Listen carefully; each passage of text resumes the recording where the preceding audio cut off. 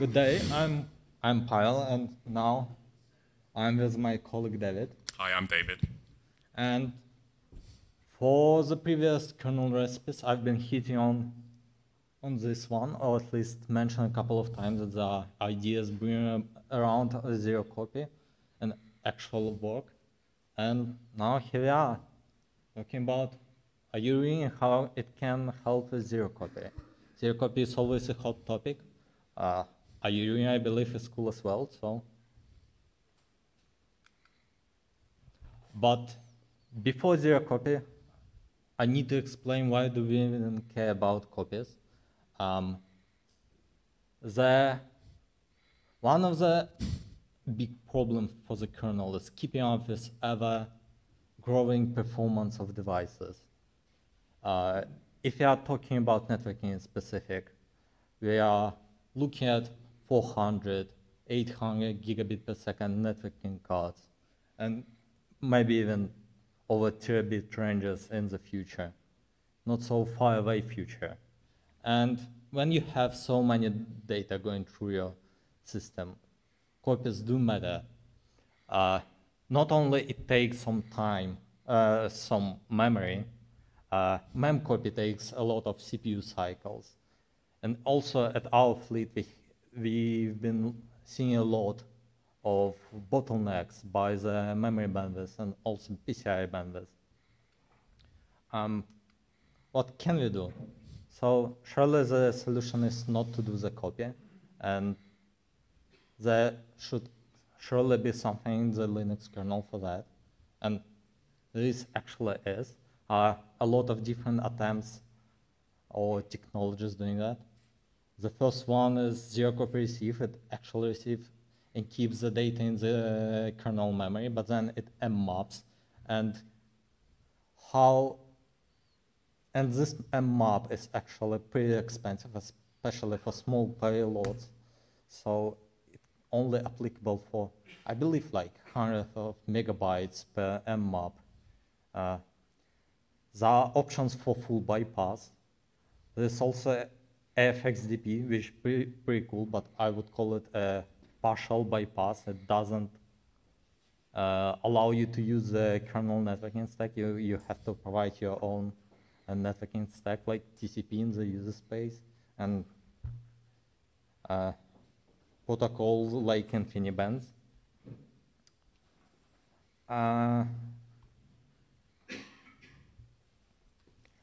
And it should make you wonder what the problem is. There's a lot of solutions, but they're all coming with caveats. And for example, if you take storage, it's pretty simple. You pass an order and that's it. It's zero copy, it works well, and but doesn't work as well for networking. And the problem is that with storage, when you do your I/O, it's the user space who initiates the I/O. And before that, the user space chooses a buffer to do the I/O against. With the networking, it's a little bit different. The data comes from some other end, from outside. And when it comes to the networking card doesn't actually know for which application this data is destined. And we have no other option, but I think, honestly, copy the packet, stash it somewhere in the kernel, and then later on, when application arrives, we'll copy it back to the user space. So what can be done? Just to give a little bit of a background how networking cards work. When the packet arrives, the networking cards need to find some place to copy the data into, to transfer it to the host system. It's usually, the allocation of this buffer is usually done through a ring shared between the networking card and the kernel. The driver pushes data into this ring, and then when it's time, the networking card will take a buffer and fill it with data when it arrives. So, and with modern networking cards, they can keep multiple such rings. So what can we do? is to allocate one of such rings for ourselves and populate it with user memory. And when some traffic arrives, we'll copy into this user space buffer. And here's the first problem. First of all, we don't want someone else's traffic to hit our user space memory, because first of all, it's a security problem, and otherwise, if some data hits our queue, it won't be zero copy for the application it's destined for. We'll be using a lot of our user space memory provided. It will cause a lot of problems, and we will get zero copy at the end only in like a fraction of the data, which is not good. And the other problem is that we don't want our traffic to steer into some other queue for more or less the same reason, because in this case we would lose our zero copy. It will need to be copied back to the application in the end. To solve this problem, modern NICs are a little bit smarter. They have support for steering. So you basically specify for this IP and port, please put all the data into this hardware ring of our networking card, which we allocated before.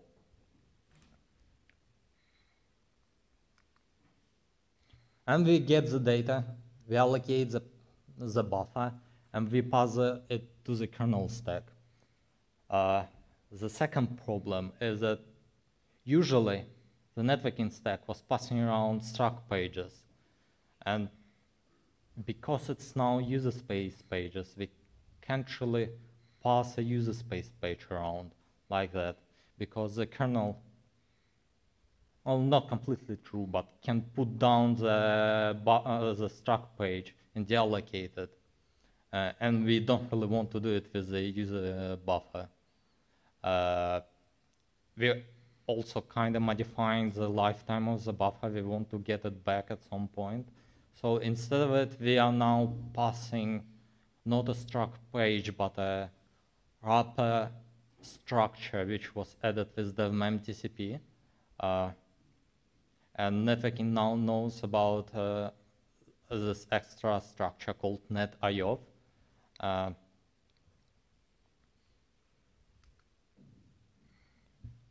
After, when application wants to receive this data and gets into the kernel, and instead of where it would be your usual receive syscall with data copied into the application, we just return that this offset, this chunk of memory specified by offset and lang in the user space memory, which was provided in the very beginning, contains some data. You can go and process it. The user space will also know for which socket it arrives, like for which file descriptor. So application takes the buffer, processes it in some way, and eventually it needs to return it back to the kernel. That's done with another queue called refill queue, which is shared between the kernel and user space. The user space pushes some buffers inside. Then the kernel eventually transfers it and gives back to the networking card. So I'm kind of a little bit simplifying the picture. Just one thing to mention, that instead of directly pushing our buffers to the networking card, there's a kernel object, an entire infrastructure called page pool, which manages the buffers, helps with caching, doing all this kind of interesting stuff. And on the IO ring side, I'm not going to go into details too much, but it is a separate request type, which is multi-shot, if you know what it is. Basically, for the user space, from the user space perspective, it sends just one request. It sits in the kernel and pushes more and more data, and the user space need to wait and process the data that the kernel pushes to the user space. If you know what multi-shot receive request in Ayuring is, it should look pretty familiar to you, and yeah, should be pretty simple.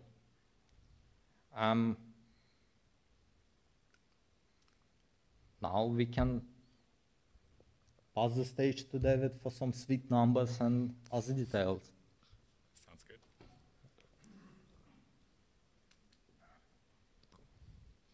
All right, so next I'll talk about some preliminary numbers that we obtained for our current latest iteration of zero copy. And these were obtained on this benchmark setup. It's an AMD-based system, which for those who know, it means that there's no Intel DDIO kind of getting in the way of zero copy. And the NIC that we're using is a Broadcom 200G NIC. It's based on the Thor chipset. And for this particular NIC, it has hardware GRO turned on. And we also left the IOMMU turned on as well. And our patches are based on a fairly recent version of kernel 6.11. So for doing the tool for doing the benchmark is called KPerf. It's basically a slightly more sophisticated version of iPerf. And it's actually maintained by one of the networking maintainers, Jakub Kaczynski as well. And one of the main differences between this and iPerf is that iPerf, I think, just drops the payload on the ground. It doesn't actually look at any of the payload that it has received. Whereas KPerf is actually going to compare the payload.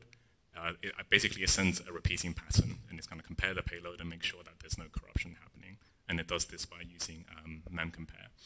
And for the sake of the benchmark, we're basically trying to see how fast can we push a single TCP connection.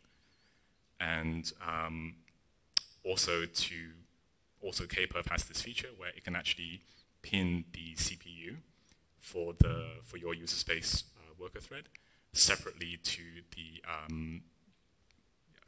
it can pin the soft RRQ that's used for processing the particular socket separate to the user space worker. So the first set of results, we're using a standard 1500 MTU. And we run this for both ePOL, which is the standard implementation, and then IOUring zero copy, which is using our zero copy implementation. And we run this first with memcompare, and hopefully it's where's the pointer? Okay, so hopefully it's self-explanatory. So for ePOL, we see that we get something like 68.8 gigabits per second out of our NIC. And then for IOUing zero copy, we get 90.4 gigabits per second, which is a roughly 31% increase. And we can see some CPU utilization numbers on this side. So in all cases, the worker, the CPU that's actually running our user space thread is basically maxed out 100%. And this is the CPU utilization for a different CPU core that is going to be running our NetSoft RRQ. Cool. And then when we disable memcompare, we can see that the effective bandwidth goes up. So for ePOL, we get 74 gigabits per second. And then for IOUing zero copy, we get roughly 106 gigabits per second for a 43% increase. And we can see that the CPU utilization for IOUing goes up, right? Because we're basically driving way more. We're driving way more packets through the networking stack. So this is a set of numbers for when we change the MTU to 4K, which is the page size for the system. So again, we can see that IOUing is significantly faster using zero copy compared to ePOL. And this is just a bonus set of results. Remember how I said that with KPerf, we're pinning the worker and the soft hierarchy on different CPUs. So what happens when we put it on the same CPU? Again, we can see that the CPU is completely maxed out. And yeah, IOUing is using zero copy is going to be about 29, 30% faster compared to ePOR. All right, so next I'm going to talk a little bit about networking. So it's to support zero copy, you can't just turn it on any system. You need explicit support from very specific NICs, very specific firmwares, and also changes to drivers. So Pavel mentioned that we need to be able to steer the flows that we desire into very specific queues, and we have to set up very specific queues for doing zero copy. So this means that we need some hardware offloads. So I'm going to talk about some of the changes that are made to the networking subsystem, and what changes need to be made to drivers in order to support IOU in zero copy. All right. So before all of this, there's only pages in the networking stack. So the networking stack just deals with struct pages. But now we're adding user space memory into the mix. And Pavel also mentioned something called TCP devmem. And this is a similar effort from folks at Google. And this is basically zero copying, not to user memory, but to device memory, like GPUs. So with that kind of landscape, we have now 3 different types of memory in the networking stack. We've got struct pages, as before, representing kernel host memory. We have now user space memory as well. There's still struct pages. And then you've got device memory, and which is used by TCP devmem. So we need a new kind of abstraction to represent arbitrary memory types, because it could be any of those 3. And to do that, something called netmem ref was added. And so a netmem is either a page or something called a net IOV. And then a net IOV could be a user page in our case, or it could be device memory in devmem, in TCP devmem's case. So the netmem ref is just it's just a non-existent kind of pointer marking the fact that it's not just a page. So what is a net IOV? A net IOV it basically shares the same header as a struct page, and the way that we differentiate it is that we mark the LSB with a single bit. So if you get a netmem and you check the LSB and it's 1, then it's a net IOV, and if it's a 0, then it's a page. And the networking stack has all the helpers kind of changed to support this. You can convert netmems to net IOVs and netmems to pages, and it will tell you when you're trying to convert it into something that it's not. And the main reason that we need a net IOV is that the lifetime of the pages, we cannot just leave it to the kernel now, right? Because we cannot free those pages, we cannot recycle those pages until we know that the user has read them and done something with it before it's returned back to us. So that's the kind of the main purpose for adding something like a net IOV. Cool. All right. The other thing that drivers need to support is this thing called a netdev queue API. So I'll first go over kind of like the landscape today about how hardware queues work in NICs, and why that's a problem for what we're trying to do, and the kind of direction that we in the networking community are moving towards. So Pavel mentioned that NICs now have a large number of queues, upwards of 128 queues, and we need this to support the ever-increasing speeds that NICs are getting to. The problem right now is these queues are configured in an all-or-nothing fashion. They are set up at the start of the device, and that's it. Like, you can't just create these queues arbitrarily. And they're also configured in exactly the same way. So you have a single configuration that's applied to all queues. And whenever you change any of the configurations, it means you have to bring the device down and then go up again, which means that you're going to interrupt any traffic that is flowing. And another problem with drivers is that it often likes to allocate memory for its hardware queues after it brings the device down. And that, when you have 128 queues, that allocation could take 20, 30 seconds.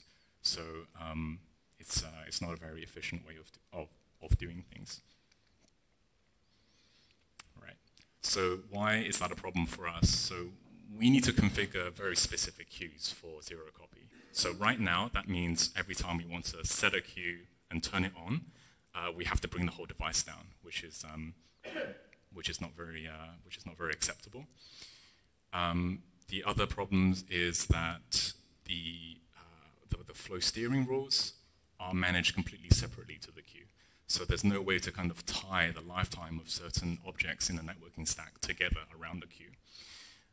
So what we would really like is to have a queue API. We call it a queue API, and this makes the queue like a first-class citizen in the kernel. Make it something that you can just create dynamically and destroy. It means that you can tie configuration not for all queues, but change very specific configuration for specific queues that you want to configure for things like IOU in zero copy or TCP devmem.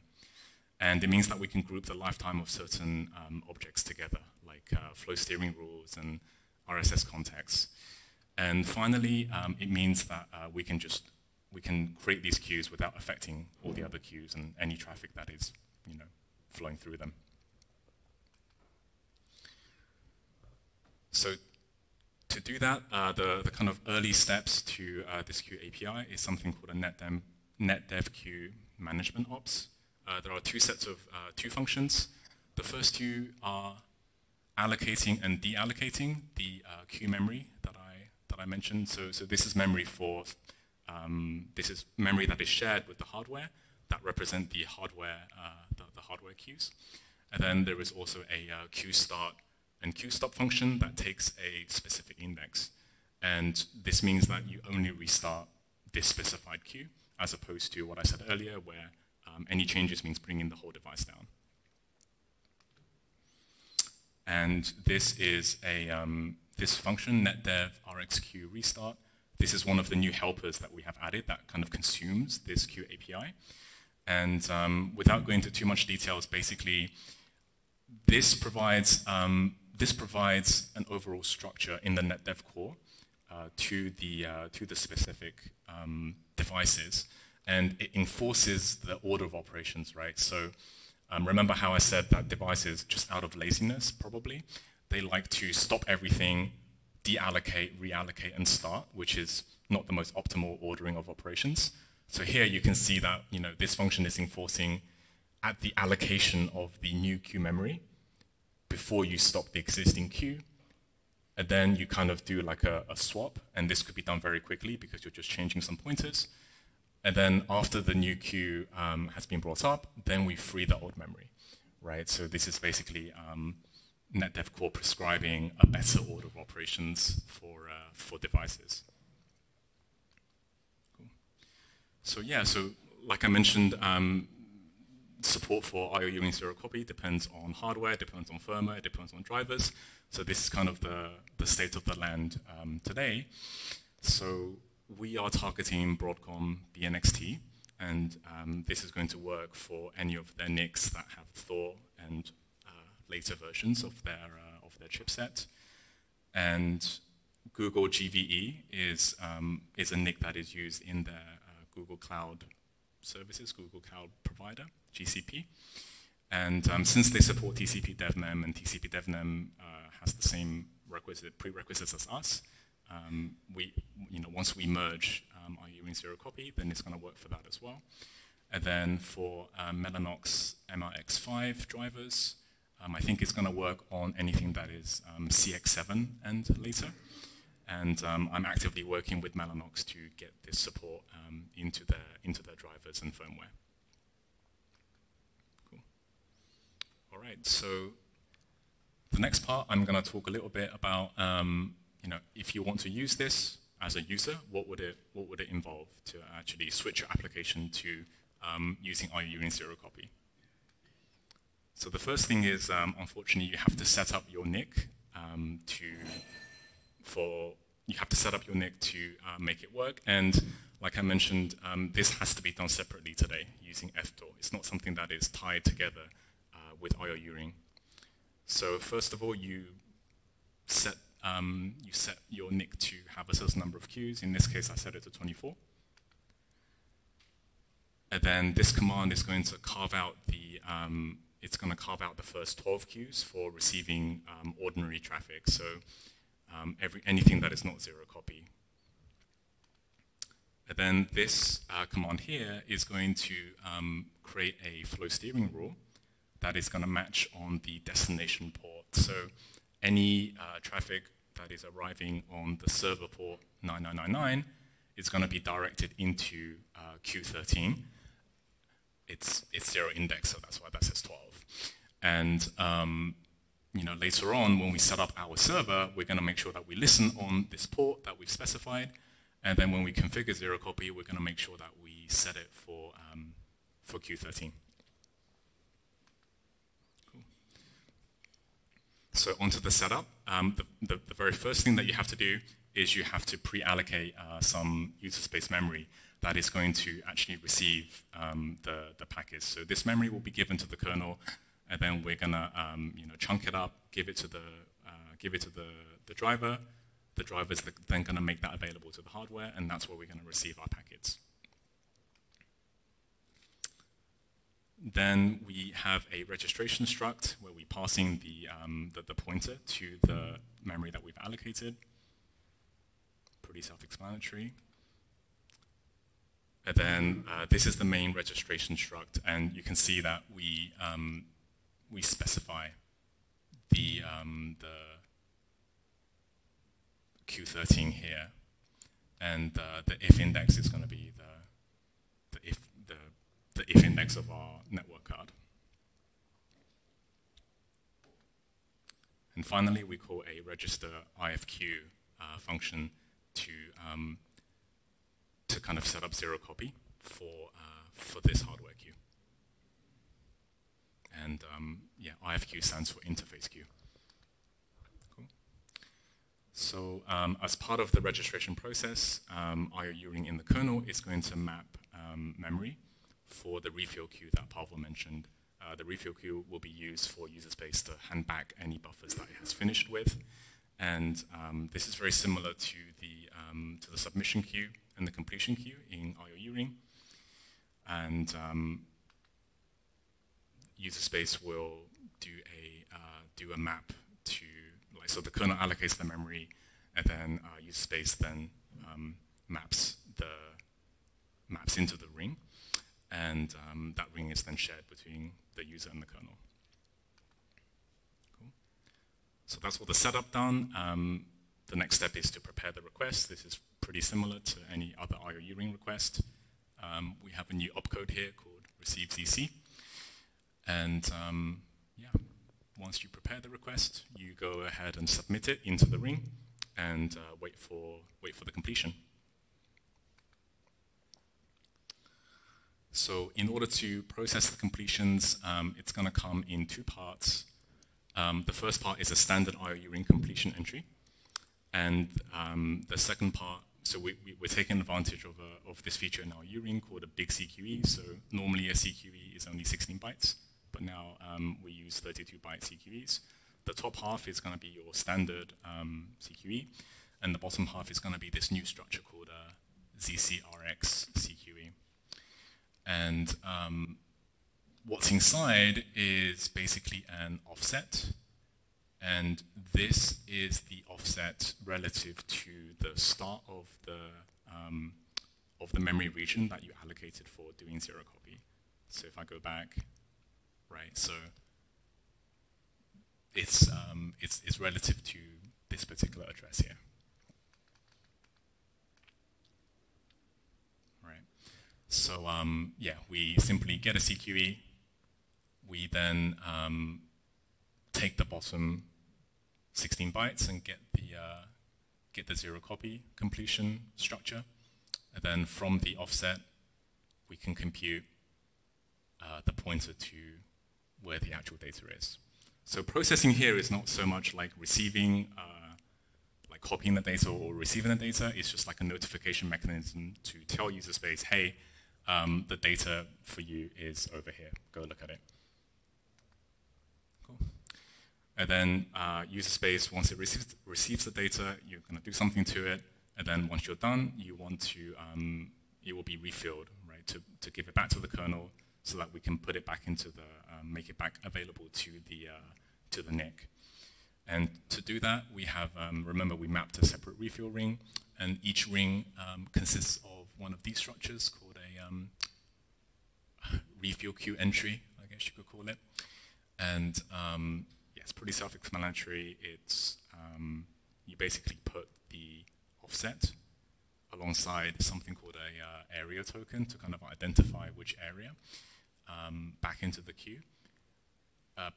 Yeah, you write it into one of the entries, and then much like the completion queue, sorry, much like the submission queue, you make it available to the kernel by using a write once. Cool. So now I'm going to talk a little bit about some of the user space challenges faced when trying to implement IU zero copy with services. So what do I mean by challenges? Well, removing a copy here from the kernel to the user is all well and good, but it's no good if the user has to add back a copy. And sometimes this is necessary for two main reasons that I found. The first one is decrypting TLS encrypted traffic. And the second one is alignment issues when it comes to storage-based services. And so these two operations can often be combined with the copy, right? So we have to bear these in mind. So first, I'll talk about encryption. So for plain text, the main benefit of zero copy is that you only need one hop over the memory bus. So from the NIC, once it receives payload data, it only has to make a single trip over the memory bus, and then we put it straight into user memory where it's available. So that's only one trip, and that's where a lot of the benefits come from. But as soon as you have encrypted traffic, you can't just do anything with that data. You have to decrypt it, and that means you have to allocate new memory, and you have to do a decryption into that new memory, which means doing another copy. So there's a feature in the kernel called KTLS, and this means that the kernel is going to be decrypting the traffic for you. And for KTLS, it's actually possible to combine the kernel to user copy with decryption. So the net effect is that, yeah, you still need two trips over the memory bus. So it's the same for the zero copy and TLS case, right? So it's we're not really doing any better here. And I think the best solution to this is something called PSP. It's, if you're not aware, PSP, I think it stands for PSP Security Protocol. It's something that Google have open sourced, and basically it's like stateless hardware crypto offload. So with something like PSP, and the NICs that I mentioned that support zero copy will also support PSP. What PSP will allow you to do is we go back to this model where there's only one trip over the memory bus, because the NIC is going to decrypt the packet before it kind of sends it into the user memory here. So at this point, it's already plain text. So I think this is the most kind of ideal solution for dealing with crypto. The second problem is around alignment. So imagine that you have some block storage service, a big distributed service that's just storing blocks of 4 KB. And this is all sent over RPC with it's framed around a RPC request. So here you have the 4 KB payload, and then maybe you've got some metadata here and here on each side. So the problem is that on the sender side, the frame is going to be segmented into MSS. So this could be 1500, or this could be 4K, or it could be anything in between, and it's not something that we can control. And then on the receiver side, In the most ideal case, we want to use something like odirect, which means that we can write this payload to disk without needing to do another copy. And odirect only works, well, odirect does work with I of X, so it's possible even if the data is split into 3 distinct regions. However, there is a requirement that each of these addresses for the start of each chunk, I think it has to be aligned to 4 bytes or 2 bytes. And so like I mentioned, we don't really control how this is split up on the sender side, and it's also very difficult to control. Each NIC does it slightly differently. It's very difficult to control how the NIC kind of reassembles, reassembles the frame on the receiver side. So there are some optimizations like hardware GRO, where the NIC will try to combine smaller packets into like one super packet, and that behavior is not something that we control. So what I'm trying to say here is it's possible that after we receive the frame with 0 copy, we still have to do another copy in order to create the correct alignment before that data could be written to disk. So, cool. All right, and the kind of final problem that I've encountered when trying to integrate this is around basically there is a finite number of hardware queues. For example, for the Broadcom NICs, they have something like 128 queues. And on some of the AMD systems, you're going up to something like 200 cores, right? So we currently kind of associate hardware queues one-to-one with IO ring instances, and each IO ring is driven by a single thread. So when you have CPUs with more than 128 cores, it's like, well, what can you do? You need to have, in order to make use of those CPUs, you have to share, you have to share something, and this is currently like an open question on how to deal with it. Cool. All right, so I'm done, and I'm going to hand it off to Pavel to tell us what's new and exciting and coming up. Yeah, first just a little bit note about the user space API. Mm-hmm. It was more like what it should look like from the kernel perspective, but libring should hide most of the details behind. So it would be a little bit more convenient to use the mapping by hand, all this kind of stuff. Mm-hmm. Oh, that's must. The RFC for our patches were flying around for quite a long time. We were actually hoping to send something non-RFC just before the conference, but unfortunately our dependencies with DevMem and such got merged just 2 weeks ago, just at the end of the window, of the previous release window. So we expect to try to merge it right after the conference, and we will be sending something simplified, something more easily mergeable. And there will be some follow-up work and ideas around like your general optimization, some ideas floating around about ref counting.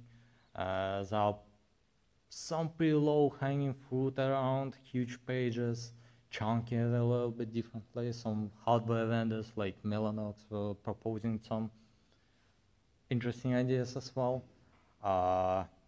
We will be also adding a lot of more features on top of it, like dynamically adding more memory to the system, to the zero-copy system when it's needed. Extend it to DMA buff, using DMA buff for peer-to-peer transfer, saving PCI Express bandwidth, all this kind of stuff. David just mentioned sharing. Single thread works well for, let's say, if you have a lot of hardware queues in your networking card, or some dedicated CPUs for networking processing. Otherwise, to extend our use cases a little bit more, we will need to add some more sharing. And yeah, expect patches somewhere after the conference. There are some links for our, I would say, pretty outdated patches, also the more or less recent branches, and yeah, links for benchmarking, so you can try it yourself. And yeah, if you have any more questions, if you need to discuss something, any more proposal, please go ahead and contact us. Yeah, thank you.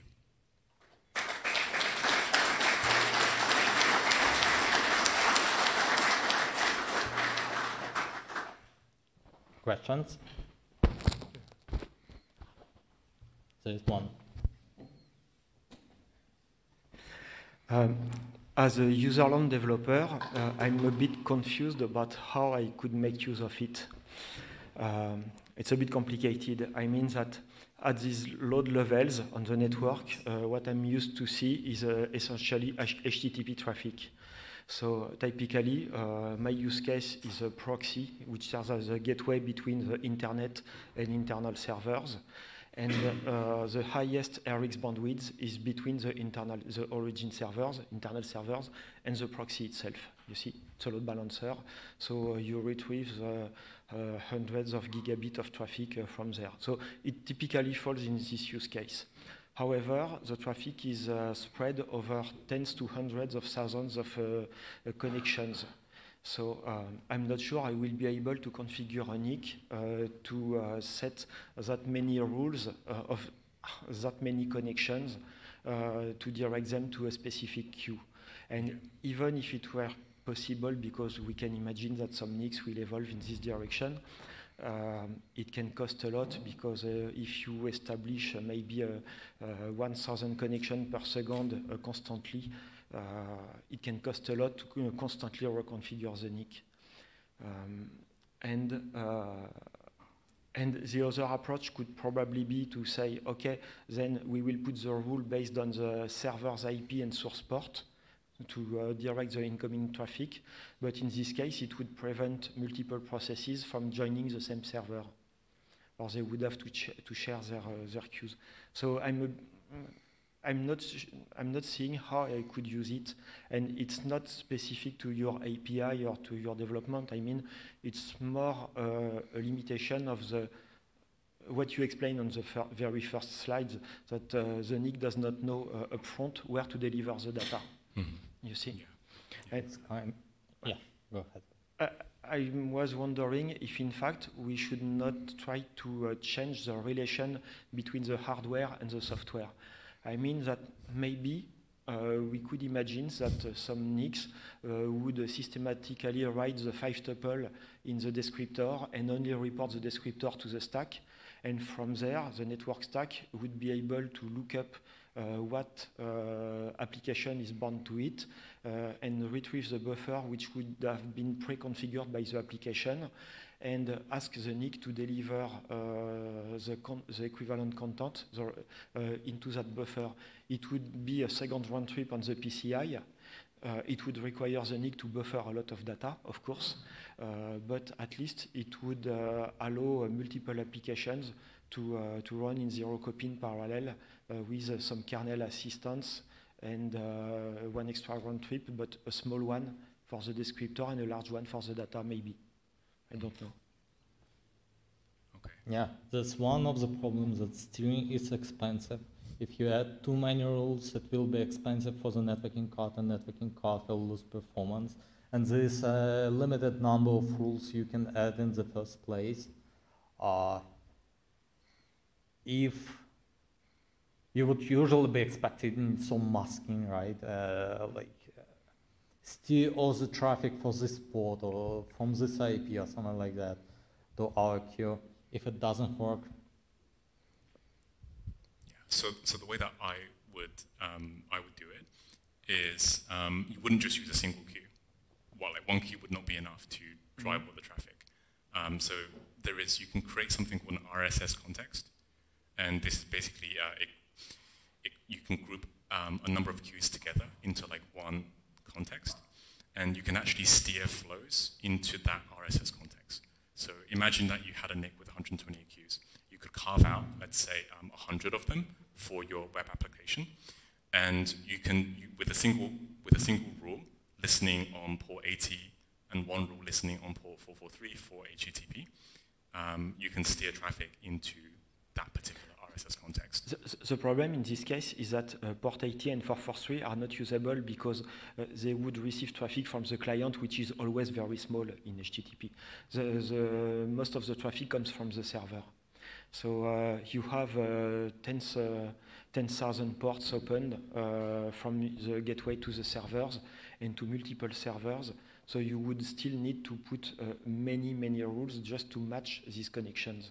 Mm-hmm. I see. By the end of the day, we cannot really allow with this approach like infinite number of different applications and each trying to allocate the zero copy engine. And unless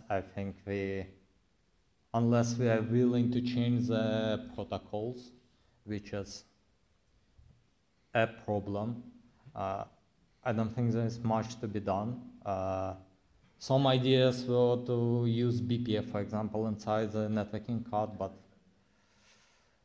it's expensive. Nobody is willing to do it. At 3 bit per second ranges, nobody is going to run any code, less so BPF inside. Yeah. Definitely.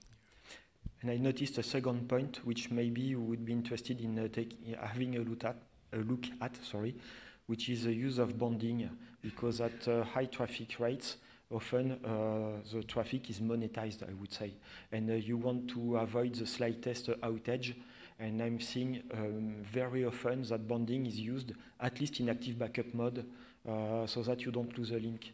And there is a new difficulty which comes in this case, which is that if you assign your buffer to a NIC, in fact, you don't know upfront which NIC will receive the traffic in case of a switchover of the port. Mm-hmm. I'm pretty sure there are ways to solve this, but I don't know how. Mm. Yeah, so I would say that like in the beginning we wouldn't support bonded NICs. Mm. Yeah, only unbonded. Maybe sometime in the future we can share between different devices memory and then you get it back. So this patch series is still being worked on. Do you get feedback from the network developers, what they think of your approach? You're already at V5. Do you have any idea of the schedule on when it could be merged? It depends how it goes. Previous RFC haven't got any controversial feedback, I would say. We'll try to send it. We will send it this release window. I cannot really tell how fast it will be merged, but the beauty of it is that all dependencies will merge with devmem TCP. And apart from devmem TCP, we don't really change almost anything from the networking side. Nothing in the hot path, nothing in the generic networking stack. So should be a pretty easy decision for the NetDev at least. What's the status of memTCP? I did not follow. It's merged. Okay, thank you. It finally went in just before plumbers. Thank you.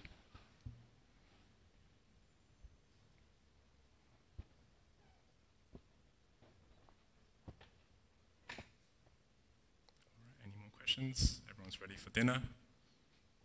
Okay, thank you.